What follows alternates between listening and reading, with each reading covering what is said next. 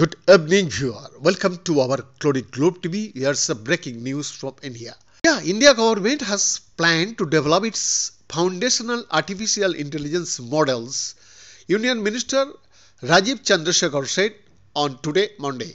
A press meet, he said, we will be developing our own Indian foundational models. The world is talking about ChatGPT and OpenAI. Based on our own languages and our own India data sets, we expect that as a consequence of India's AI mission, we will have sovereign AI models that are designed and built in India.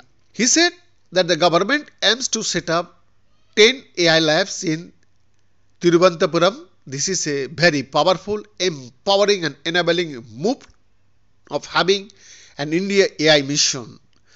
Thiruvananthapuram, which used to be a leader in tech in the past, has slipped in technology and therefore both the semiconductors and AI. It is my intention, promise and guarantee that we will create an ecosystem of innovation that is based in South India, he added. Behind this report, Glory Globe TV, Delhi, Bharat.